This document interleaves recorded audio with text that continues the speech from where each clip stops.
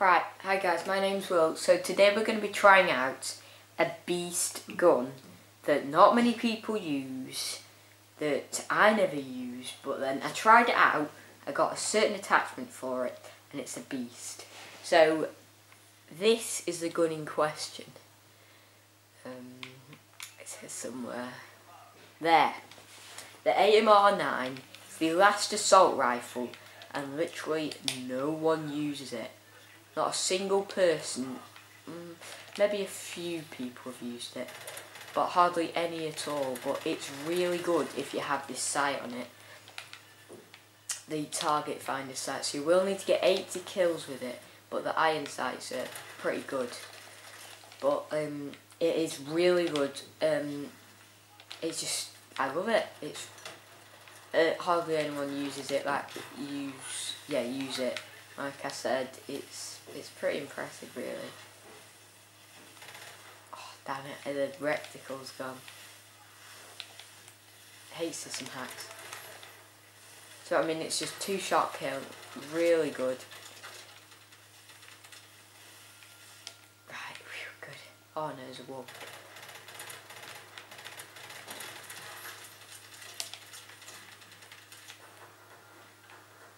It's just, yeah, a good gun.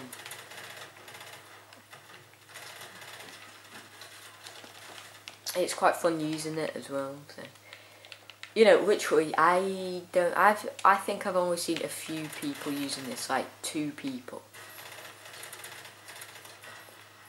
Oh, 100 kills, fantastic. So, the reason that I found this gun was, I have a class for every single gun in this game. So when I unlocked it, I used it quite a bit, and then when I got 20 kills with it, I unlocked the red dot sight, and I put the red dot sight on, and I didn't like it, and I thought, I bet this would be good with the target finder, but I'd only had 20 kills with it, so I was miles off getting the target finder. So then I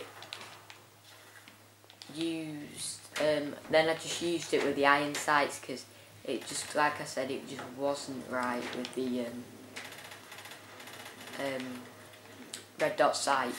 So then I kept on killing people with it until I got 80 kills and got this target finder, and then I used it yesterday, and it's really good. Like, honestly, it's one of my favourite weapon SMGs now, I must say. So for your attachments, you're probably best off with this sight. I've gone the foregrip and advanced rifling. So the elite variants of this are good as well.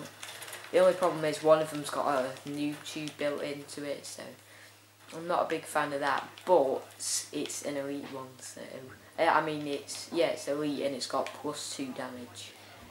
So yeah, that's why that's good.